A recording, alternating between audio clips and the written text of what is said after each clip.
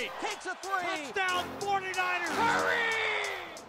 Larry Krueger here in the studio talking about Colin Kaepernick opting out. Now, you heard the news of the day, Adam Schefter reporting, Chris Mortensen reporting. What does it mean? It means that nobody's on the hook for $14 million for Colin Kaepernick next year. It doesn't necessarily mean that he won't be back with the 49ers, but I gotta think that he wants a fresh start. And I gotta think Kyle Shanahan wants a fresh start with a new quarterback, but you never know. Now, what Kaepernick clearly needs is he needs somebody to work with him on his footwork and on his mechanics so that he can be more accurate in the short and underneath patterns. He's just not accurate on the passes that other quarterbacks, can complete with ease. So he needs a quarterback guru. He needed a Bill Walsh. He needs a Mike Holmgren. He needs maybe he needs a Kyle Shanahan.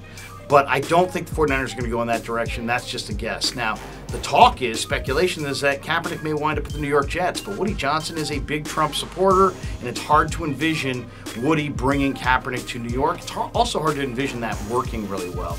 At the end of the day, Colin Kaepernick is still a tough kid. He's still a guy who's won an NFC championship game. He can rip a 22-yard out or in pattern like any quarterback in the game. He's got great arm strength. He's got great foot speed, but he needs a quarterback guru, and he's probably not going to get a starting job. He's probably going to have to go somewhere and compete with 3 or 4 other guys for a spot. He'll be on an NFL roster next year. I don't believe he'll be as a starter.